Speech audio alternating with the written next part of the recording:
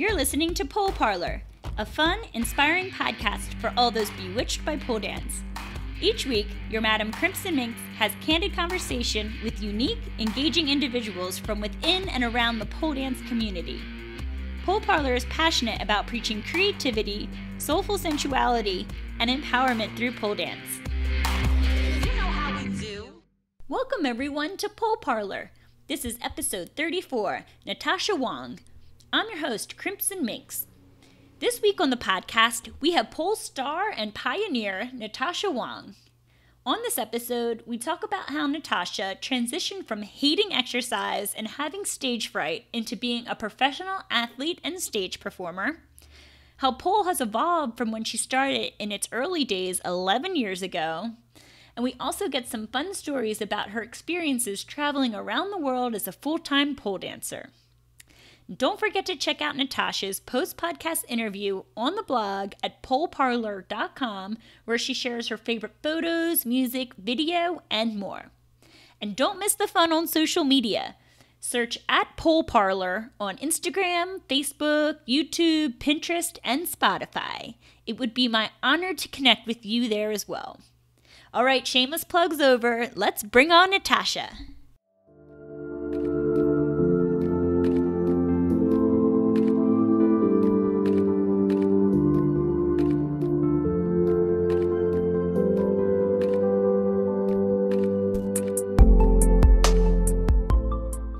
Welcome, Natasha Wang, to the Pole Parlour podcast. How are you today? I'm good. Thank you for having me. Oh my goodness. So happy to have you here with me. So let's jump right on in. First question we ask everyone.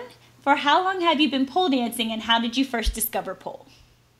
I've been pole dancing for 11 years. And I started at S Factor in Los Angeles, and I was there for about 3.5 or 4.5 years. I was there for a while. Obviously, back then, there was no pole community. There was, I think there was Sheila Kelly's studio in Los Angeles, and there was Fanya's studio in Vegas, and I think maybe Bobby's was around at that time, but back then it was like the dark ages of pole. And I started there going once a week and then eventually started going twice a week. And then I went to B-Spun and then the rest is history. So. Yeah. Some of my favorite dancers are from S Factor. Yeah. Well, one probably because it was just one of the earliest studios, but I love how I think people come out of that studio like really in touch with their movement and things. So were you a dancer before that? Were you an athlete before that, or? I was neither athlete nor dancer, nor fan of movement in general. I went to raves and clubs. So that was like the extent of my movement vocabulary. I did play volleyball in junior high and high school, but I was a bench warmer and spent most of the game sitting on the bench because every time the coach would bring me into the game, I would just completely fuck up. And yeah, so that actually developed a fear of exercise for me. So when I quit the team in high school, I decided I was never going back. I was never exercising again. I was fortunately thin, so I felt like I didn't need to. And so I didn't exercise from the age of 18 until 29. The irony of that. Yeah. Of that just becoming what you do. So what were you doing at this time when you were just starting to pole? I was a publicist for about 9 years. So I was working in a little PR company in Santa Monica. And one of the reasons why I did start taking classes was because I was getting close to the age of 30 of smoking and drinking and living not the healthiest lifestyle. And so I felt like if I didn't make a change now, it was never going to happen. So a girlfriend saw S Factor on Oprah and invited me to come to an intro class. And I think I stuck with it because I didn't hate it. I tried like yoga in the past. I tried belly dancing and just kind of dabbled with stuff in college, and I hated everything. So I would take one class and just give up. So I didn't hate it, which was good. And so I just stuck with it. So what was that journey like then from publicist to now to becoming a professional polar? Because obviously that wasn't something that you set out to do originally. Yeah, well, I think the funny thing was is like back then when I first started, there was no concept of pole stars. I think the first people to really sort of tour internationally and teach workshops were, Janine and Alethea. I think my first workshop ever was from Sarah Creedle. I don't know if you remember her. She's Miss Sexy. She did the handspring, or she credited it with creating the handspring. Exactly. And then I think my second workshop was with Badass. Yeah. So Josiah was teaching workshops back then. But when I started, there was no idea of like, I'm going to continue taking pole classes. I'm going to start competing, and then I'm going to tour and make money teaching workshops. So no one doing pole at the time had those aspirations, which was kind of nice because you just did it for the love of the movement, not with this end goal in mind. There wasn't even an end goal of like getting a fonji or getting a handspring because we didn't have those moves back then. Wow. So, anyways, I'm digressing. The transition from being a publicist to pole, I mean, there was many years of overlap. I didn't quit my job until I think I quit my job in 2011. So it's been almost, I guess, 5.5 years. So I was doing pole, starting to compete, and then working my job as a publicist. And for the most part, trying to keep those two worlds separate. Mm-hmm. Yeah, it was kind of a struggle. Yeah, because I think a lot of people deal with that. Like, what are my professional contacts what is their reaction gonna be? And this, as a publicist, you're probably a bit more cognizant of that than maybe other people. Yeah. Well, it's weird though, because, there's a lot of dialogue in the pole community about, being proud of doing pole and not being ashamed of it. Because once you assign shame to pole, then that's in a way denigrating pole dancing. Yeah. And so I remember I did an interview years and years ago, and where I kind of said the same thing, that I had to keep those two worlds separate. And there was a commenter on YouTube that said something like, she's not a very good ambassador for the sport because she's ashamed of being a pole dancer. She should be proud and be open about it. And, but when you are working professionally, you do have to consider these things. Unfortunately, you just kind of have to. It's a reality. It really it's a reality. Is, and like, it's kind of like, obviously you're a great ambassador, and like you kind of, it's, some people start and they just start posting things right away and tell everyone and have that freedom. But for other people, they may just not be in that position. And, I respect that, but you can't, it's nice. You see like smaller steps. Right. And they just start telling people first. And yeah. Well, I think also because I was older and, like when I first started, there was not, the Facebook wasn't even around, so there wasn't the sort of social media generation where you are sharing your whole world online, because like when I started, it was 2006. Okay. And, like, so I think when you're a little bit older, you're just a little bit more private. Yeah, that makes sense. Because, a lot of people do cite you as inspiration for them because you started when you were quote unquote old, 29, ancient. Yeah. Oh my goodness. But, for a sport, to become top of their game, like you've become, and just not start until 29 and to just be like, not even working out for 11 years prior. And, so that's like a huge accomplishment. And so, but do you think maybe like you can attribute your success to starting when you were older? Like, and do you even think I sourced some questions from the Facebook group and people were even wondering, like, do you think that your having worked so long as a publicist actually helped you? Yeah, well, I think definitely being older. So kind of going back to the comment I was saying about like, the social media generation, like the younger generation of people who like share everything online. Yeah. I think when you get older, there's no longer this desire to be the sexiest girl in the group, or, there's like, you kind of lose that sort of competitiveness that when you're younger you have with other women. And so I think when you become older, you're a little bit more confident in your movement. You're not putting on heels and wearing a sexy outfit to please other men. You're doing it for yourself. And so I think what I find incredibly sexy about seeing women who are a little bit older pole dance is because you can tell that they're moving because it feels good to them and they feel sexy inside. They could give a shit about whether other people think it's sexy, Yeah. So I think definitely when you get older, you pole dance for yourself a little bit more. In terms of whether it helped as a publicist, well, yeah, I mean, obviously I think working, for 9 years, you learn discipline. So I think definitely when I was starting training for competitions, it was a pretty focused way of training. I think especially because I was working during the day and I had a limited time at night to prepare for USPDF or whatever, that when I was at the studio, I was like, all right, I'm not fucking around. I have 2 hours that I'm paying money for. I have 2 hours to get shit done, and I'm going to focus and not be on my phone, not be text messaging people. So I think definitely it helped me just kind of stay focused.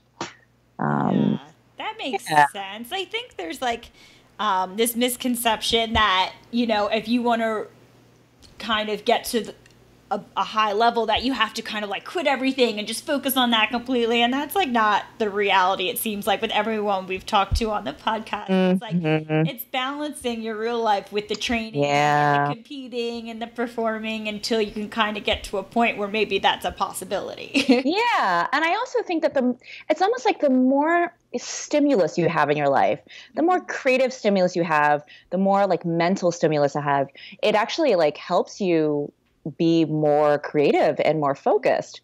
And I definitely found that true when I quit my job in PR just to focus on pole.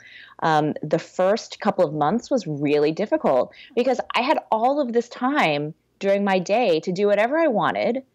And like, I'd be at the studio for like 6 hours and go home and be like, I didn't do anything today, and then I'd come home, I'd sit in front of the TV, I'd watch a movie, and then like 2 weeks would go by and I'm like, what have I done that's been productive? Nothing, because I just lost focus.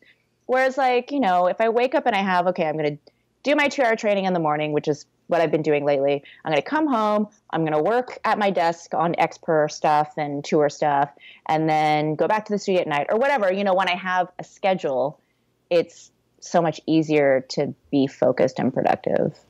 Yeah, that makes sense because I think, think about when we were in school back in the day, it was like, oh, I have to get this paper done tomorrow. Wow, like you get it done, but when it's like you have this paper due in 2 weeks, you're like, right. It's kind of like, I only have 2 hours to do this. So, to do this choreography, it's going to get done in this time. So right. That makes sense. So like, how long did it take you to really get to like the flexibility and the strength? Is it something that came to you quickly once you started, or was it would you say that was kind of a slower process for you? Well, I think it was probably, I mean, for somebody who has a background in fitness, who's been running or doing CrossFit or gymnastics or whatever, obviously that's going to come a lot quicker than it did for me. I actually was the other day watching a video from my very first competition when I did California Pole Dance Championships in 2009. And at that point, I'd been pole dancing for, I think, 5 years. Mm-hmm. And I was like looking at my body and I could barely recognize myself, and I was like, I was like kicking up into handsprings and doing elbow grip Aishas and doing drop splits and that, the stuff that was advanced at the time. But like my body I didn't have the body of an athlete or, somebody who like worked out at all, even after 5 years of doing pole. But I don't know. My dad was a martial artist and he was a competitive martial artist when he was my age. And he still travels and teaches workshops and judges tournaments. And he's very active in the martial arts community. So I think growing up around that and probably just seeing him, I'm sure it helped. Yeah. And I'm sure having his genes helped. So he used to stretch me when I was a kid. And so, I had my splits when I was young, Okay. but You still have to work hard at it. I still have to work at it, of course. So then your parents were, and, family and friends, because of maybe what your dad, his career is, were they cool with you, like, going, like, I'm going to do this pole thing full time and leaving the corporate career? Did they totally understand it then? Well, I think when you have a Chinese family, no, they were not that cool with it. I mean, they were cool with it, but they were concerned for the obvious reasons, like when you're leaving stability, and you've got, retirement plan and your insurance is paid for, those are nice things when you have a regular paycheck. And when you're entering this mysterious world where you're, like, you don't know when you're going to be, working again, or you have to pay for your own insurance, or, it's a scary prospect, I think, for any parent. Yeah. But I didn't tell, well, in terms of like competing and doing pole, I didn't tell my parents that I was doing pole until after I started winning competitions. Oh, wow. Yeah. So I just never got around to it. Was it fear of the stigma thing? Yeah, it was kind of fear of like how I was going to explain it. And, like this was 2010. So it was a little bit of a different world then. You didn't really see pole fitness on TV or pole fitness on America's Got Talent, so. Yeah, you couldn't like point to people and say, look, exactly. Like, they're doing this. This is kind of the path that I'm choosing to take, or like, right. see all these competition videos circulating all over social media. Was kind of right. forging that. Yeah. Yeah. Yeah. Oh, yeah. They just figured like our daughter moved to Los Angeles and is now dancing on a pole. Right. Yeah. I mean, but I think it was not necessarily that I was like ashamed of it, because I was already, in my 30s. So like clearly like, I do whatever the hell I want. I'm an adult. But it was more just never really found the right opportunity to say something until I started winning stuff. And then I was like, oh, I should probably tell them because they might be proud, Yeah. And they are, I assume? Oh, yeah. They're so proud. Yeah. Aww. Yeah. They share my videos and like my videos. It's really cute. Oh, that's amazing. See? Now, you were talking before. You said like something like, oh, that's my training now. You said TR. What's your training now? Because you briefly put it in there before, something that you're doing training now, and I didn't catch it because I don't think I know what it is. Oh no, I was just saying that I right now my schedule because I just started this company Xper. I'm working from home in the afternoons, and then I get up early. Like I get up at 7:30, and I go to B-Spun, and I train there for like 2 hours. Okay. Every morning, yeah. So that's I was gonna ask like you're still training pole. What is that? So you train pole every day? Yeah. Wow. Well, like 5-6 days a week. Oh, that's all. Yeah. I used to train more. Like I was one of those people who'd be like, I'm at the studio for 5 hours, and then I go take my cardio class, and I'm taking my stretch class, and then I'm going to yoga, and then it was like my whole day was filled. But I'm too busy right now to just do that anymore. So that's so funny. You went from literally hating exercise to doing multiple forms a day. So do you still do like stretch classes or yoga or anything like that ancillary now, or? Normally, yes. But since I got back from my last tour, I've been too focused on launching Xper, so I haven't been training as much as I usually do. Yeah. Yeah. We have to talk about Xper. Yeah. I was going to leave it for later on, but now that we keep bringing it up. Sorry. No. It's consuming my life right now. No, that's so cool. It's more work than you would think it would be making cat scratching posts. Yeah. For those who don't know what Xper is, please tell us what it is and how long you've been working on it. And So Xper is a cat accessories and toy company that merges the world of pole fitness and cats.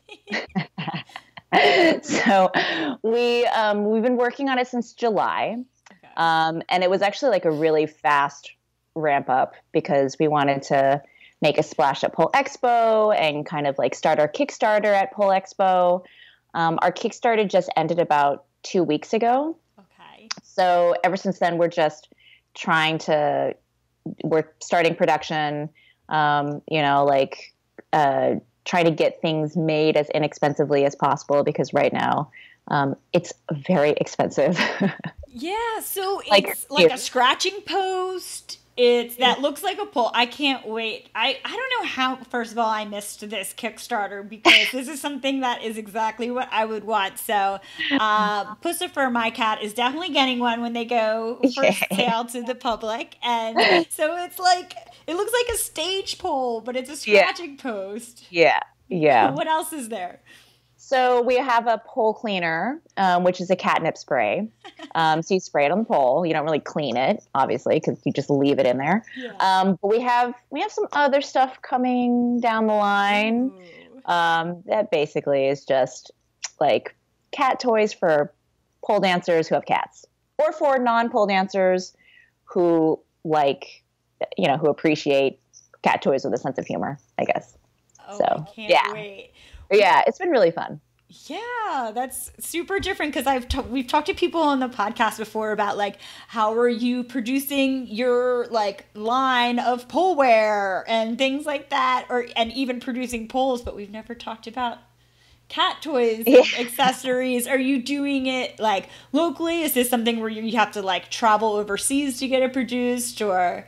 No, we're not doing the overseas production route because it's you can't really do a lot of quality control. Okay. And B, when you're producing something that is for your pet, you don't want weird chemicals, and like we hand dye the sisal rope so that it looks like chrome, and we have to use a special dye that's animal friendly and non-toxic, and so like we want to make sure that it's not gonna kill your cat. If a bunch of polecats die, that would be awful. That would be really bad. That's a PR nightmare, but that would be really bad. Yeah. So who's we, by the way? So my partner Arlo Rustin and I, she's also a competitive pole dancer. She teaches. She actually I think she's now one of the people behind Pole Moves, so training program. Okay. So yeah, so fellow cat lady pole dancer. So fun. So I'm going to put the link to this in the show notes so people can follow, and hopefully, will these be out by Christmas? So the Kickstarter orders are shipping starting around like the beginning of December. So like we have an early bird ship. Like, how Kickstarter works, right? Yeah. So people who pledged on Kickstarter, which basically like helps fund the company. So people who pledged, I think it was like $59, will actually get the Xper pole, and they'll get it in time for Christmas. And then there's another shipment going out in March. But we're hoping to get everything up by March. Like our website's going to be up in March. Like the other merch that we have for sale is going to be up in March. And then we're just going to start production on the next stuff we have in our line.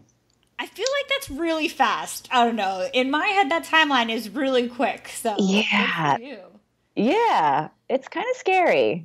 Yeah, kind of scary but fun. Yeah, so you were just like, I love cats, I love pole. Let's do this. Like, let's figure this out. Well, the funny thing was, so we were at cat convention. So there's a cat convention, and it's massive.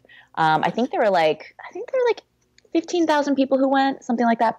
But Arloa and I went to cat convention, and we saw this woman who was selling this yoga mat for cats. And it's just a mini yoga mat with like a little toggle at the top and then a cat toy hanging from it. And the idea was like, you're at home trying to get your yoga practice in, and your cat's crawling all over you. Yeah. And like, you've seen the YouTube videos, I'm sure, of like people doing yoga and their cats are all over them.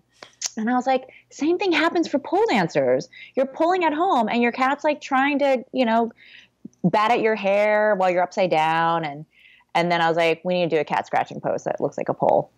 So yeah. And then within a week we had our Brilliant. prototype, and yeah, Wow. it's fun. You know, it's not going to change the world, but it's really fun. Oh, well, not everything we do. Sometimes it's just like feeding that creativity and that like, Right. fun aspect of your life. Yeah. So that's taking up a lot of your time, as you said. You're training in the morning. Like, what else? Obviously, you are very busy being a quote unquote pole star, but like, what's that look like? What's like a day or a week or a year? Like, how much are you traveling?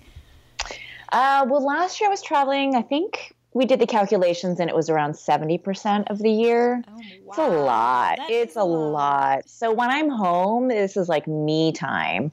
In the past, when I've been home, it's just like I train, I kind of like focus on catching up on all the movement that's come out since I was on tour, spending time with my fiance, spending time with my cats. But like there's no like typical day because I'm in town and then I leave again for a month and then I'm back for a couple of weeks. I have a long stretch actually coming up this year, which is nice. So I'm kind of like slowing it down a little bit, focusing on some other projects. Maybe a child is in the future. Ooh. Fingers crossed or fingers yes? crossed. Okay. Well, we're not trying yet. Well, this is getting really personal. But anyways, so yeah, maybe sometime. Yeah, well, I mean, that's very exciting. We're all gonna keep our stilettos crossed for you, and but it sounds like your typical day is traveling. Like that's your typical day is not when you're at home catching up on things. It's when you're on the road, since that's 70% of your time. Yeah.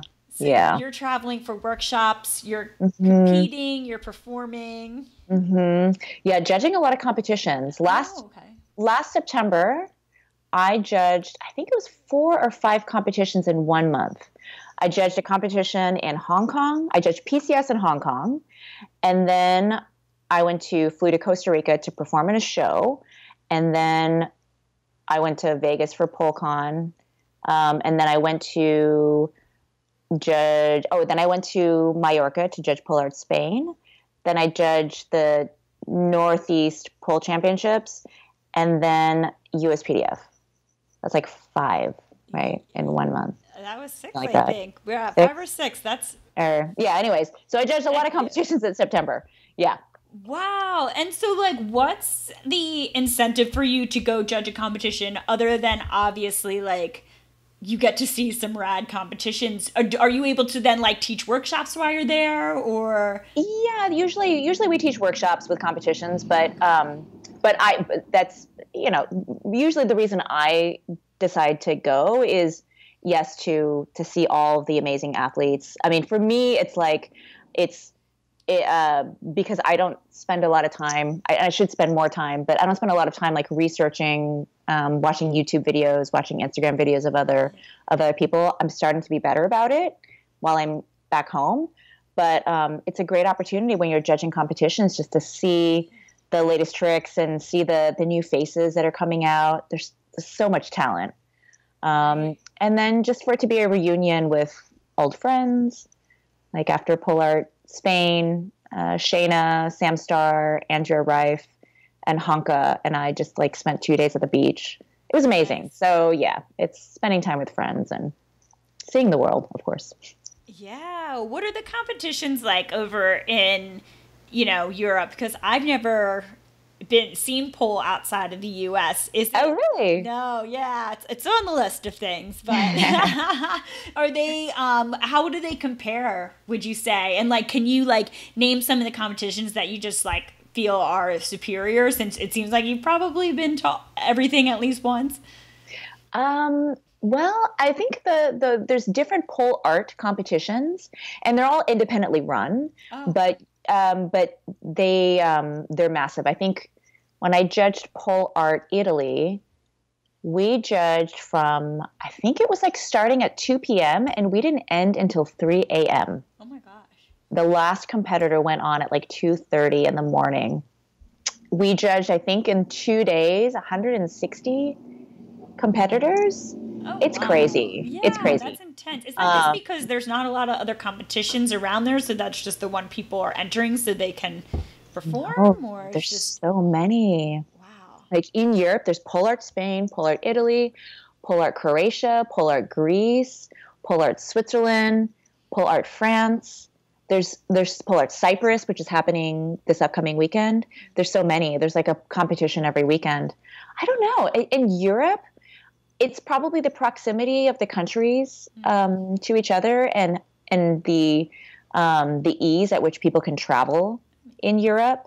I think a lot of the countries there are, they have the money and disposable income to be able to travel. But yeah, there's the competition scene in Europe is crazy. Huh.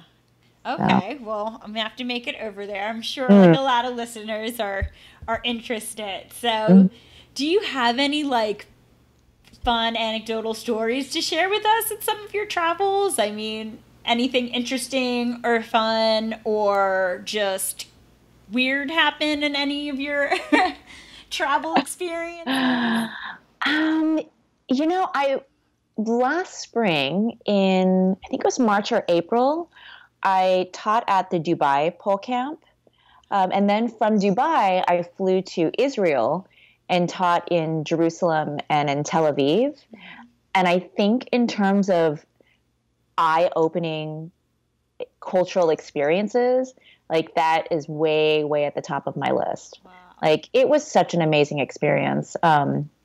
When I was in Dubai, I had students who were from Lebanon and Iran and Oman and Egypt, and maybe some other Middle Eastern countries. But like to be in a country, Dubai is, I wouldn't say Dubai is progressive, but it's very westernized in the sense that there's a lot of Western expats who live there. A lot of Russians, a lot of Europeans, a lot of Americans. So you do see Westerners walking around. But it's also a country that is very religious and has a lot of rules in place that you would expect from a Muslim country. So it's really interesting to be in that part of the world and meet other pole dancers who are like, they walk inside the studio and some of them walk in wearing, the coverings, and they walk into the studio, they take it all off.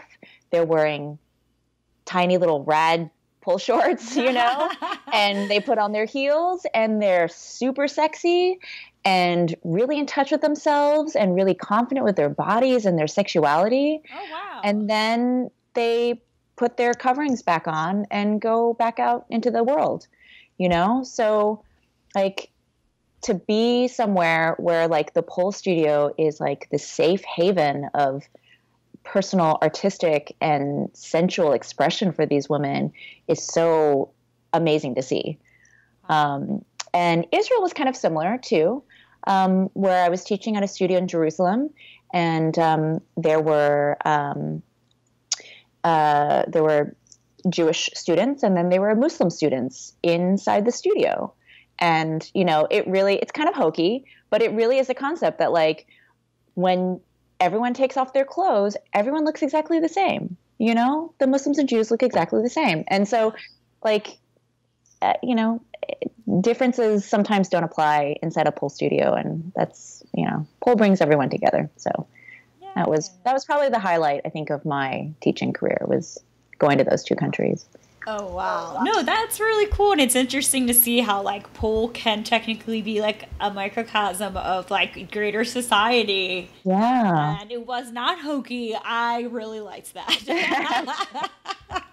I'm glad that you said that. We had Joy G. Wild on a few weeks ago, and she opened the first pole studio in Istanbul. And so she was telling us a little bit about that as well, and how like, I'm thinking, wow, we have a struggle. I think I have a struggle in Los Angeles, but, imagine being in like a Muslim country and, the fight's a bit tougher there. But it sounds like they probably like appreciate that safe haven even more than say like, I just would even be capable of appreciating.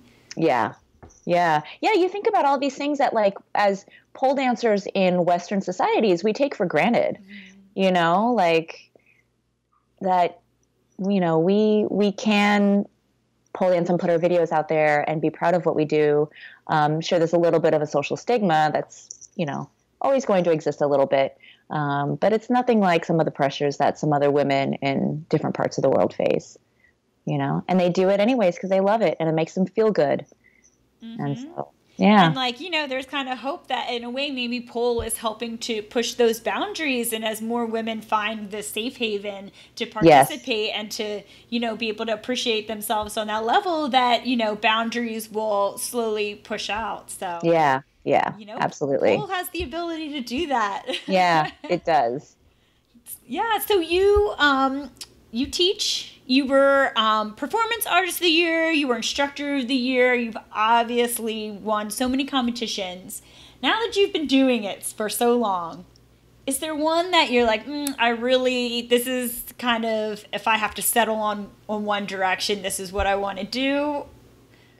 Do you prefer teaching over performing? Would you just love to just perform? Or are you like a competitive type that you just want to like get more titles? Or No, I love teaching. Okay. I love teaching, and I love competing too. But I've never been the sort of person that loved having the spotlight on them. Okay. I grew up quite shy, and I actually started competing and performing to get over stage fright. I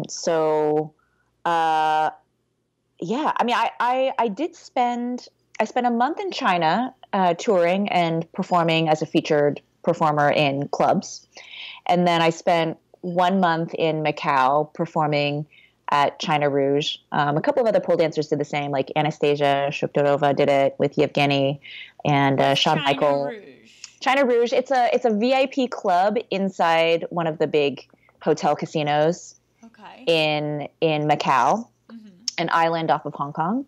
And so every night I performed my 2 sets and I loved it. Like, it was really amazing to like get into the flow of performing every night, because you get to the point where you don't even get nervous anymore. Like, it's such an automatic thing. You're like, this is just what I do. I go out on stage in front of, 100 people and I do my pole act, and it's just what I do, So, you're able to quiet that voice that's usually in the back of my head when I go on stage that says, you're going to fuck everything up. You're going to forget your pole passes. It was really nice. And I came home from Macau. This is about 2 years ago. I came home and I was like, I want to do more performances. And then I started teaching again. And then I was like, no, I'm just going to focus on teaching. I'm too old to be performing. No, that's not true. We want to still see you perform, please. Yeah. So what was the reaction, by the way, to your performances over there? You said in China when you were doing clubs and whatnot. Is there appreciation for pole as an art? Yeah. Well, when I was there, I did a 1 month tour of China with, do you know Laura Martin, Flying Laura? So she's based in San Diego. She's one of like the early pioneers of pole. Like, she's famous for like the inside, like the flying Scorpios. Like, she was like one of the first people to do those crazy leg hang switches, and she's amazing. You should look her up. Sure. So we were, I want to say we were the first Western pole dancers to perform in China, or like one of the first. So we spent 1 month going all over China. Every couple of days, we're in a new city performing in different clubs, and we were on a TV show there that was the #1 TV show in China at the time. Which, if you are on a #1 TV show in China, that means there are like 1 billion people watching you. Yeah. It's crazy. Like, if you want to be famous, go on TV in China, and you will get gazillion eyeballs on you. So when we were touring at the time, this was in 2012, pole was still kind of just starting in China. I remember at the time going to a couple of pole studios to train, and, the level was not that high, and they were doing a lot of, like copying moves that they saw other people online do and sort of reproducing them. There wasn't a lot of like creativity and like movement exploration, at least back in 2011 or 2012. And in China, Facebook and YouTube are not allowed. And so that limits a lot of the Chinese pole dancers in what they're able to see of the outside world. So they don't get a lot of, they don't have a lot of access to the pole fitness world.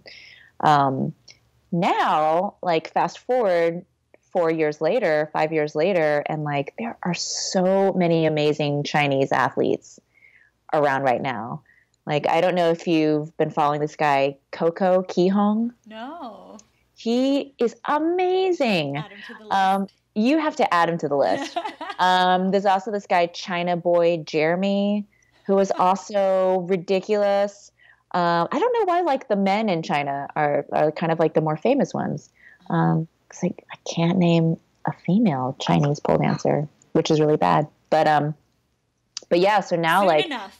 Yeah, I think soon enough you're gonna like have to keep an eye out for pole dancers coming out of China because they're ridiculous. Growing so fast. And And they have a huge population to pull from, so.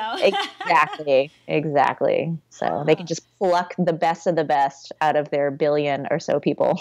Yeah, I mean, that's cool though, that like even in the countries where it's been the most resistance, even now we're seeing like finally it's taking off, like, Yeah. you know, in the Muslim countries and in like, you know, Chinese culture that's, you know, shut off more, and who knows where else next. I think that, you know, this point you started 11 years ago, and I just think 11 years from now, it's gonna, you know, someone's gonna come back and listen to this interview and be like, you can't name a Chinese woman pole dancer, or like, you couldn't like tell people at work what you were doing. It's just, Right. you know. Right. Yeah. I mean, it's changed so much. It changes year to year so much. It's crazy. And you're one of the few people that is able to say that you've really seen most of it, you know? Yeah. Yeah. Which is really cool. Like, it's funny that you have so many, even like that you, like your stories, you did initially come out with like this story of China, which is like, would be like the highlight of someone's life. But you've done so many things within the pole community that like, you know, nothing just pops out as being like a major highlight for you when it would be a total major highlight for anyone else in their life. You know what I mean? Yeah, it's been amazing. I've had a really good, actually, I was thinking the other day, I was talking to my fiance and remembering this happened really early in my pole career. And it's definitely one of the highlights. One of the most fun I ever had was after I won USPDF. Do you know Angel Dust? I've heard the name. I think her real name, she's going to hate me for saying this, is Glenise Braithwaite, which I think on her Facebook profile, she had to change it from Angel Dust to back to her real name. But she produces California Pole Dance Championships and Napa National Air Pole Art. Yeah. So she's the producer, and she's like one of the early like pioneers of pole. In 2011, she contacted me and Amy Guyon from, you know, Amy Guyon from PSO. Yeah, she's been on the podcast. Yeah. So she contacted me and Amy and said, hey, I got contacted by this artist to do a show in Greece for 2 weeks. You're going to be performing pole as part of this interactive art show on a ship in the middle of the ocean. And we're going to go to the island of Hydra, and then we're going to be docked there, and you guys are going to perform every night. And so we spent 2 weeks in Greece with, do you know Chloe Sevigny, the actress? Yes. So she was the star of this show. We had just getting more and more bizarre. What was Chloe Sevigny doing there? Okay. Yeah. So there was a noise band that's based in LA, and Chloe Sevigny, and there was a guy who was like a rodeo guy who like specialized in cowboy whips, and then there were like R&B singers, and we just did this random show for this. This is trippy as hell, by the way. It was amazing. It was called Black Mirror. Okay. Look it up. Yeah. Yeah. If I can find videos, I'll put them in the show note. There may not be any. I don't know if you know if there's any. If you go to, I think if you look up Black Mirror, you will find a video on the artist's website. Okay. Because this is, these are the things that when we talk about this on the podcast all the time, of how can we get pole out there in a way that would appeal to non-polers? And this is a great example of that. Like, put it on a cruise ship in Greece in the middle of the ocean with Chloe Sevigny and a noise band and some R&B artists and a rodeo whip guy. Like, that's not creative. I don't know what is. Yeah, it was pretty amazing. So that was definitely, I think that was one of the highlights. Yeah. And to be with Angel and Amy. Yeah. Oh, wow. Amy didn't tell us this on the podcast. What the heck? You have to do a follow-up interview. Yeah. Well, thank you for sharing. That's really cool. Yeah. It just seems like, pole has afforded you so many more experiences than, being a publicist would have, and life takes really funny turns sometimes. You were proof of that. Really Someone who hates scared of performing and hates exercising. Yeah. Who was scared of heights and was very lazy. Yeah. I don't know how I ended up here, but yeah. It's meant to be. Yeah. So what's your trajectory moving forward? We kind of touched on it a bit earlier, but where do you see yourself heading now? Because since, you've accomplished so much up to this point. Well, that's a really good question. I think I'm gonna continue traveling every once in a while, but hopefully try to slow that down just a little bit. And maybe in the near future, because I'm turning 41 November 6th. Oh, happy almost birthday! Thank you. Maybe pretty soon, thinking about having a family and that sort of stuff. And then continue to grow Xper. Yeah. Which has been really fun. So yeah. All good stuff. Is your husband in the pole world at all, or athletic or anything like that? Or okay. No. Just curious, because I was like, what kind of super child are you creating? He's a DJ. Oh, cool. So he's an electronic musician, but was an attorney for 9 years and left law about 7 years ago to be a musician. But I think he's going to be going back to law also. So yeah, we've both been very lucky that we've been able to pursue our artistic dreams for as long as we have. Yeah, it sounds like it. Good for you guys. Yeah, thanks. Yeah. So let's transition into the second part of the interview. And these are questions that I ask everyone who's on the podcast. So okay. Question number 1, who is Natasha Wang's pole crush? I think it will always be Marlo Fiskin. Yeah. Always. And I bet she hates it when other people say, because I think she's, I don't think she likes the fawning, but I can't help but fawn over her. Well, you're a lot of people's on the podcast have mentioned you, so I hope it doesn't. If you're not offended, I don't see why she would be offended. Yeah, I'm obsessed with Marlo. I could watch her movement. She's just ridiculous. And I just did her floor flow teacher training in New York. And we did 4 days of just floor work, and it was my brain exploded. It was amazing. Yeah. So That's what's cool about pole is you can, you've been doing it for 11 years and it's still growing so much, and there's still always something new to do. Whether, once you kind of master the tricks, it seems like a lot of people are going to the movement and the floor movement and really focusing and, integrating the pole, but it's limitless. Yes, it really is. Yeah. Yeah. And so how would you like to see the pole community evolve over the next 5 years? Well, selfishly, I wanted to continue obviously growing because I want to continue having work. And for it to grow, it needs to be more mainstream, although I think on a personal, sort of artistic level. And I think coming from the world of S Factor, I'm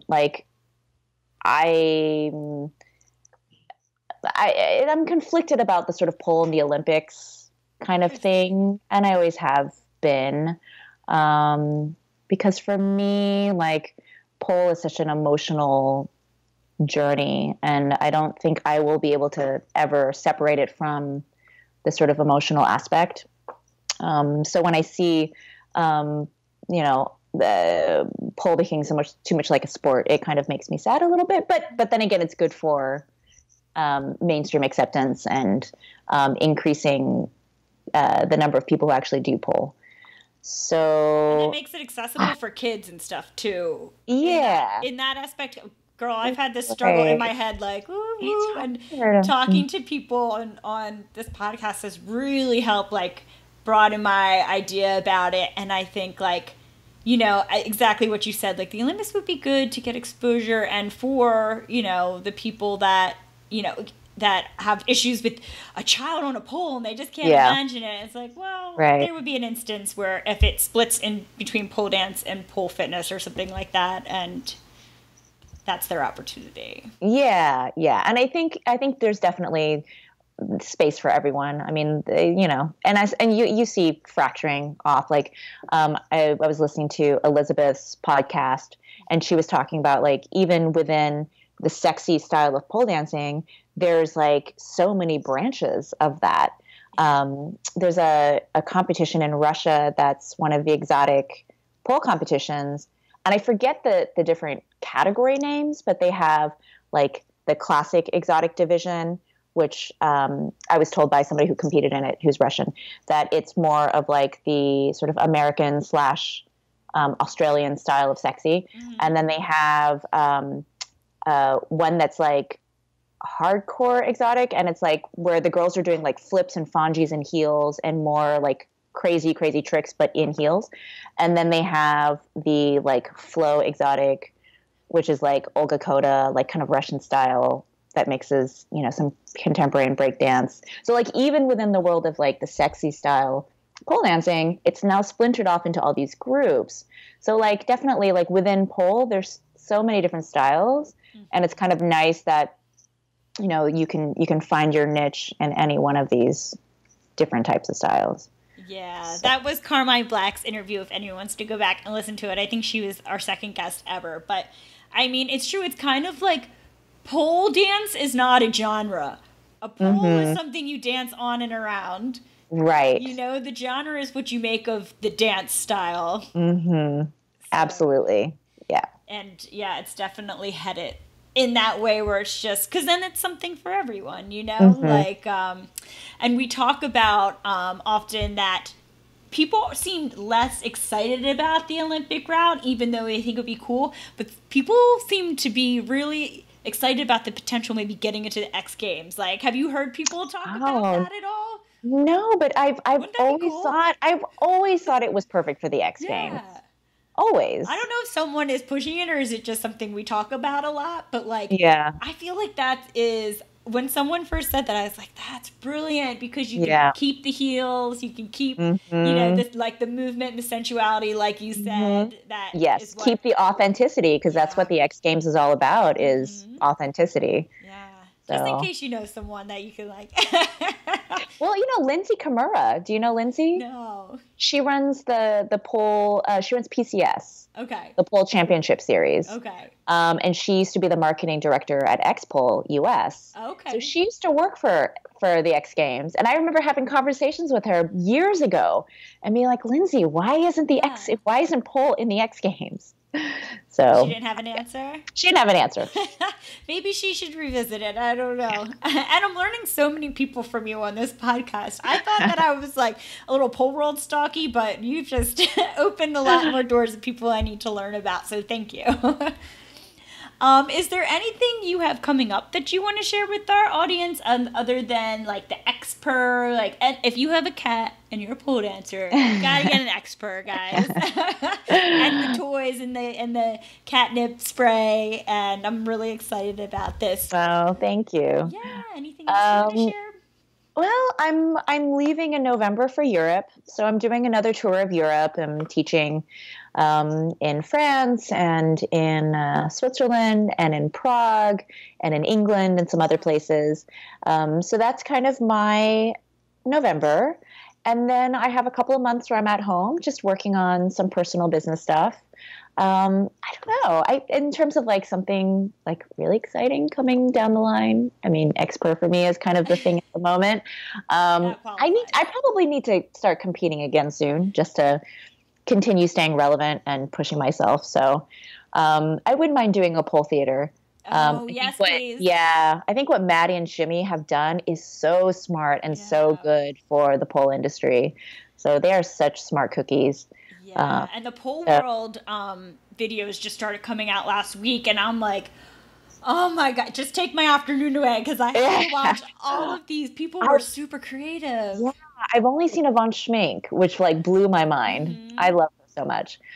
So yeah, that needs to be my homework today, is to catch up on those videos. Yes, they were fantastic. People really went above and beyond. Like Wretchless one, and his was amazing, but then how people integrated the video component. Yeah, like Christy Sellers. Oh my gosh, hers was super cool, and there were a few people that did the video component, so hers was like the interactive, but I'm gonna put her video in the show notes just because I was like, this is like next level, keeping things interesting. So I would like to request to see you do a pole theater, please.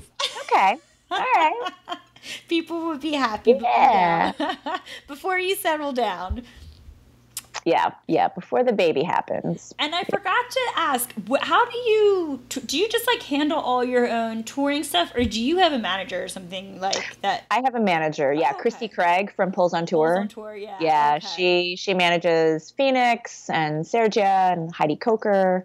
Josiah, like she manages a bunch of us. Yeah. Okay, so there's a person out there that helps you do that. Because that just sounds overwhelming. Yeah, thank God. I could not do it on my own. Agree. I mean, I'm sure you're capable, but why would you want to do it on your own? Yeah, I've got better things to do with my time. Yeah, exactly. So before I let you go, can you leave us with an empowering message or quote or anecdote or something to sign off with? There's this reoccurring, so it's kind of a mantra that I say to myself whenever I'm about to go on stage and perform, because I get really, really nervous. That's crazy. And there's always that moment when right before I'm about to go on stage, where I tell myself, like, you don't have to do this. Like, no one's forcing you to perform. Like, if you don't want to perform, just walk off stage and tell them you don't feel well, because I get really, really nervous. So every time I'm in the back wings, I'm about to go on, and I remind myself that it is such a blessing and such a gift that I am physically I'm able-bodied. I have full use of my arms and my legs and my mind and my body, that I can go on and do these things on the pole, because there are some people out there who just wish that they could even like do 1/8 or 1/25 or whatever of what we as pole dancers do every single day. And I think it's really easy for us to take things for granted, especially when we're at the studio and we see an Instagram video and like, oh my God, I can't do this triple backflip, whatever, like there are people who wish they could even just walk across the studio floor on their own legs, so it really puts things in perspective. So we're very blessed. Yeah. I know we sometimes, we think about the struggle or the stress or, obviously that just comes with a passion of any type, of course. But that's so smart to just sit back and say, and this is the biggest stress in my life right now, that that I get to like perform a beautiful, artistic, creative, sexy dance. Yeah. Oh, that's a good problem to have. Yeah. Awesome. So. Yeah. Thank you, Natasha. You're welcome. Thank you. Yeah, it was so fun talking with you today. I appreciate everything you shared with us and everything you do for the pole community. Oh, thank you. It was a pleasure being on your podcast. Oh, thank you. Bye. All right. Bye. Thank you for listening to the Pole Parlour podcast. Want more? Visit poleparlour.com for show notes and to link to the Facebook group where you can connect with other poleaholics and continue the conversation. Listen to past episodes and subscribe to new episodes on the website, YouTube, iTunes, Stitcher, or SoundCloud. Lots of love, babes. Thanks for listening.